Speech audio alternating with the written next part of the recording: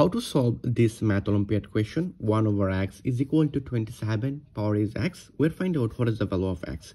So it will be 1 over x and it will be 27 power is x. I just use both side power is 1 over x. Then I can say it will be 1 over x bracket power is 1 over x is equal to 27. Look, this x are cancelled. Then I can say it will be 1 over x bracket power is 1 over x is equal to 27. It will be 3 power 3. Then I can say easily 1 over x is equal to 3 or 1 over x is equal to 3. So it will be 1 over x is equal to 3. Then I multiply both side x. Then x cancel. So we'll find out here is 3x is equal to 1.